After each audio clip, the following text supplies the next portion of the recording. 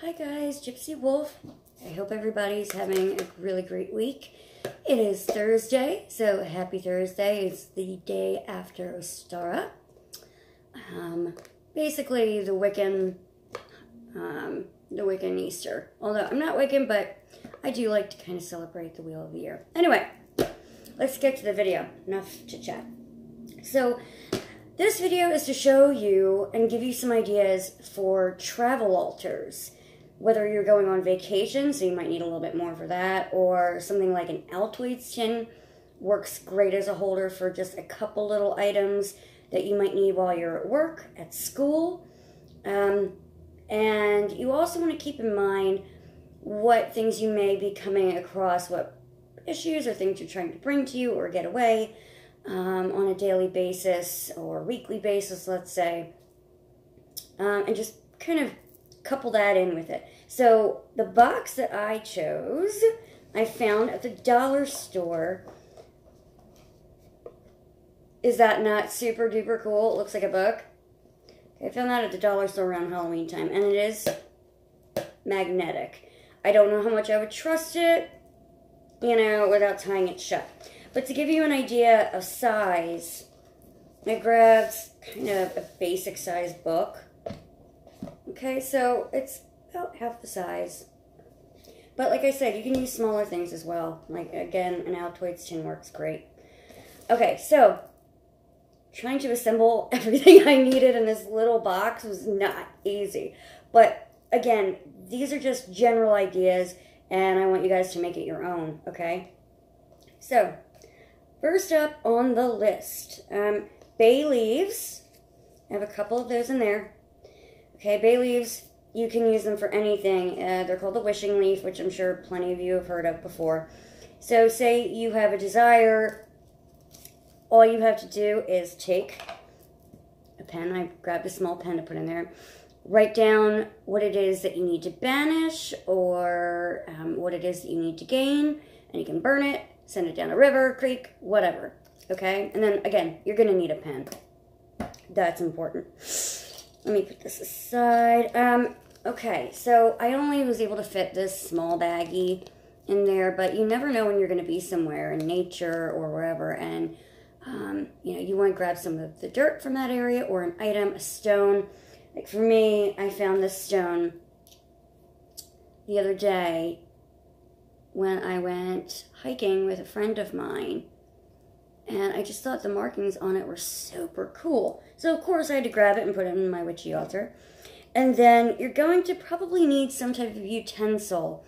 It can be, like, let's say, a baby spoon. That would work great. But I don't have a clue where I got this.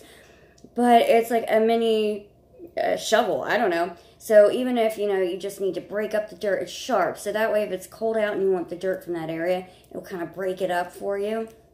And then you can put it in your little baggie. Try not to go anywhere without some type of container or pouch that you can put something in. Because you never know where you're going to be. And you never know when you're going to find something that really resonates with you. And you want to bring it home. Okay? So that's that. Then, alright, I think it's important to have a basic anointing oil. You can make your own. I make a lot of my own.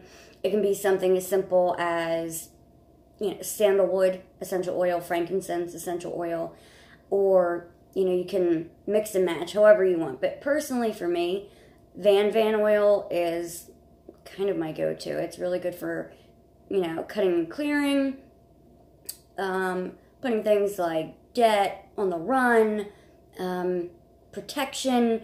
It kind of embodies all the things that you would need. It's just really all about your intention. I had these little jars and I put some in there. Then, okay, you never know when you're going to need to bind a bitch, right? So, I did not have any black thread left, so I just grabbed the white because it's good for all-purpose binding, because you could just be binding a situation and you don't want to use black. So this is, I don't know what type of thread this is called, but it's a little thicker than normal thread. I had it, threw it in there. It'll be useful at some point, I'm sure. Okay, then Next up, and we all know these are important, candles.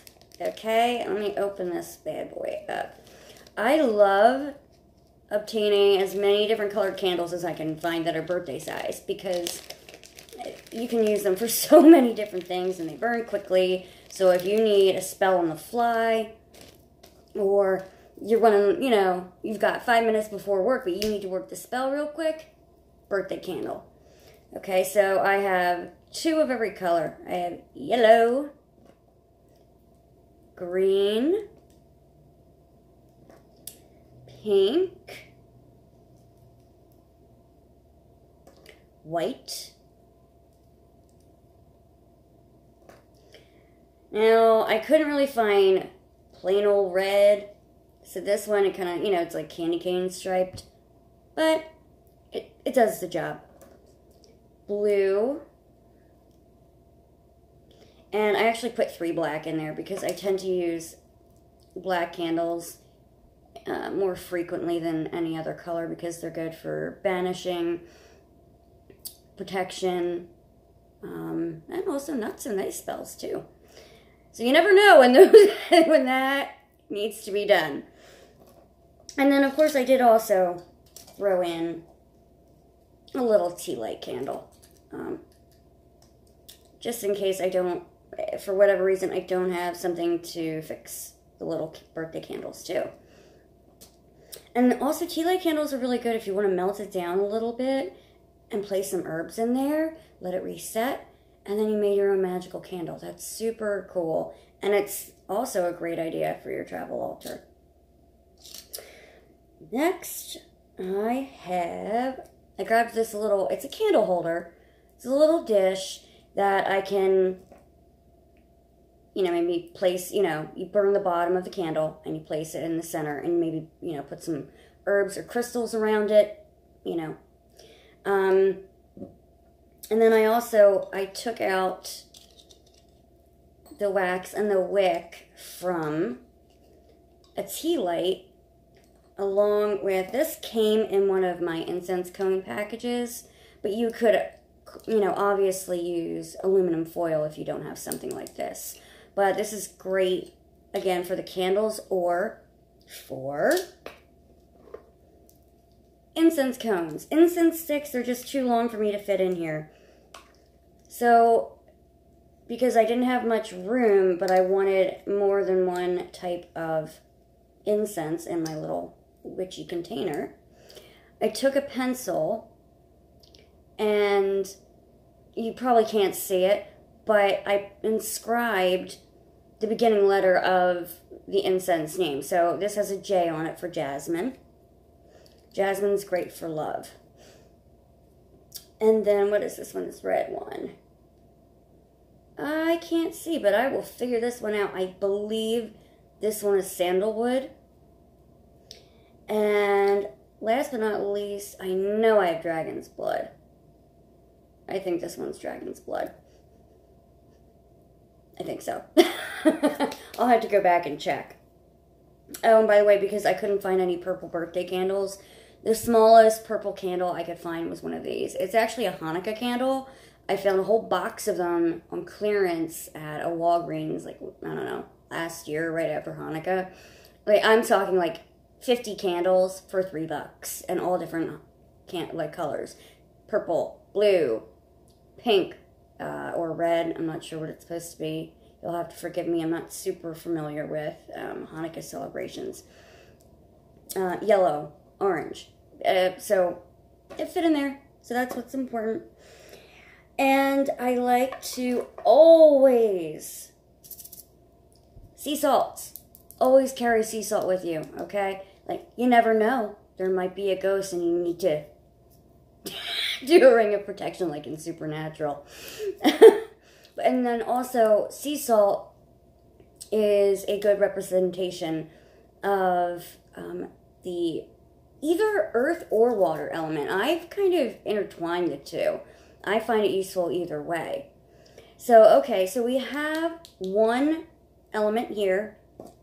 Then for wind, even though we do have incense, say we can't burn them at the time, but we need all 4 elements. I have this blue jay feather that I found in my yard. I have a huge holly tree, and they love holly trees, and they're always in there chirping away. And for the water element, I know it says rainwater on here, but this is actually full moon water. So if you're new to the craft and you don't have all these anointing oils or any oils, unless maybe olive oil, which you can use as a basic anointing oil, or maybe you don't even like working with oils, I don't know. You can always use rainwater, or, excuse me, it is rainwater technically, but I charged it under the full moon. And this one in particular, I charged last night. It was not only Ostara, the spring equinox, but it was also a full moon. So it was a pretty amazing, powerful day. So I wanted to take advantage of those energies and power. So also you can put a drop of it, say you need some of those lunar energies for whatever reason in your day. You can put a drop of this in your morning coffee, or, you know, your regular drinking water, or whatever. Or you have a plant that's not doing so well, whether you're at home or you have plants, you know, at your work on your desk, you know, give it a few drops along with its regular water, and it should like it.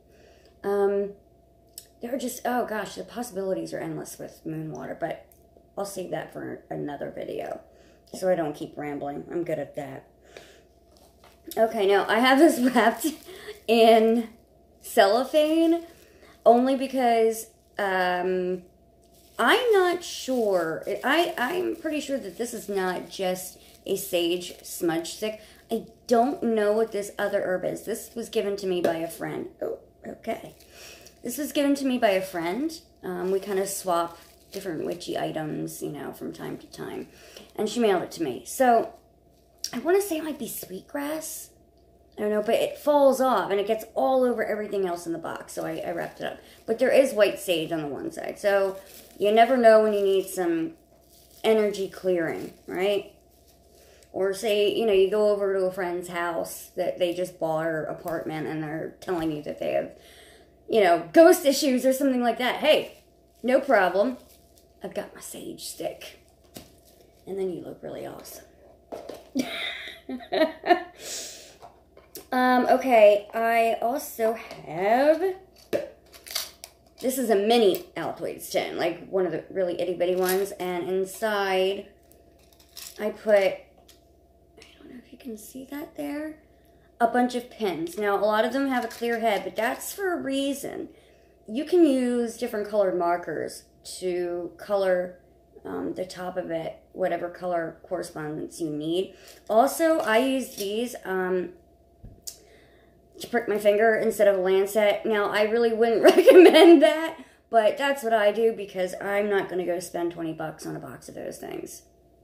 So, if you don't have any rubbing alcohol, you can just put, you know, the metal point into a fire's flame. Let it cool down. Trust me, let it cool down first, and then you can prick your finger. And then I also have, you know, the basic sewing pins as well. I have one with each different color head. I have black, red, pink, green, you name it. But they can be used, you know, to, yes, draw blood, but also if, you know, you're working some type of magic where you're trying to keep something in place, it can be very useful. Then, I mean, come on, no travel altar is complete without matches. You need fire, okay? You're gonna need it. You can use a lighter, that's totally fine, but I just prefer my mini box of matches. And then when you're done with these boxes, you can use them as like little spell boxes too, which I think is really neat. This is the smallest notebook I could find. It's not cute. Kind of bugged me that it's not pretty. But at least it's blue, which is my favorite color. So this way, if you need to write a petition, that's why I don't have any little petition papers in here. You can just tear out a piece of paper, use that. And also, if something happens to you that day that you want to document, you know, maybe you had an encounter with an animal that was really unique, really strange, or you had some type of psychic vision and you want to make sure you don't forget and you want to document it, you have it right here. That's why we have a pen. Okay, and then lastly, I already took these out. I like to keep some herbs and gemstones. Okay, I could only fit so many. It is what it is. So I have a stick of cinnamon. Cinnamon's good for protection, money, love, like sweetening love. Star anise, again, pretty much the same properties as cinnamon. Then I have a couple cloves. I'm not even really going to bother trying to pick all these up.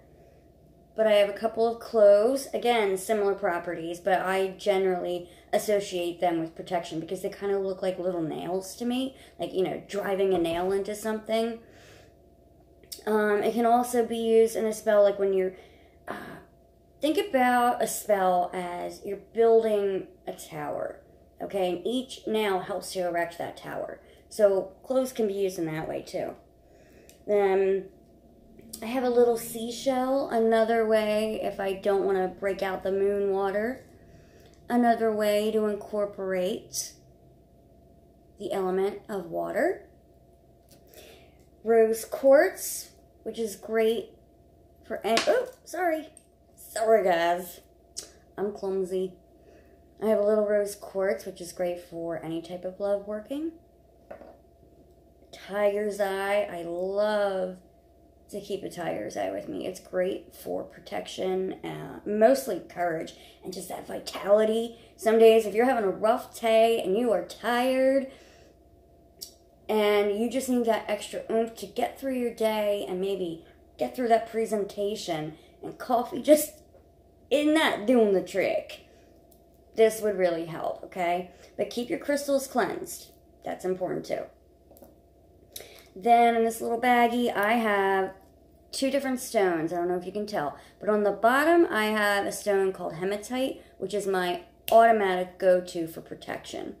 So say you're going into a building and you just feel like you feel this really heavy, bad energy, and you want to protect yourself, hold on to a hematite, put it in your pocket. If you're a female, put it in your bra, whatever. And then on the top, we have some clear quartz, which clearly can be charged with pretty much any type of energy. So it's, if you put only one stone in your travel altar, try to make it a clear quartz, because you can really do just about anything with that, okay? And then, yeah, I have this cool little drawstring bag to put the little loose herbs and stones in. All right, guys, I know I rambled quite a bit. Oh, real quick before I go, if you can fit it into your box, which I was not able to, a mirror is a great idea. One that has not seen your reflection, preferably, but I believe that you can cleanse the mirror, so I'm not really weird about that. You can get little crafting mirrors at the craft store. You know, you buy a pack of them. I do have those somewhere, but I have this cool little... Look at this little sexy cowgirl. Gotta love it. Okay, and it's dual-sided. This would be great for reflection magic. So, if you can fit a compact into here, you can find them at the dollar store. Absolutely. I'm pretty sure that's where I found this one. I would really recommend putting one in there. Say somebody is really like a bully at school, or, you know, a bully at work. Anyone who's giving you a really tough time, you print out their picture, open it up, slap it in there with your intention, boom, close it on up. That way, any of the negativity, the bullying, the crap that they're sending your way, send it right back. Like, say, no thank you, I don't want your shit today, so you can have it. Alright guys, so I'm approaching 20 minutes, and I want to stop before I do, but, okay, anyway. If you have any questions, please let me know. I hope you guys have a wonderful rest of your Thursday. Have a great Friday, Saturday, and Sunday. I hope to see you on Monday. I have an idea of a video I'm going to shoot.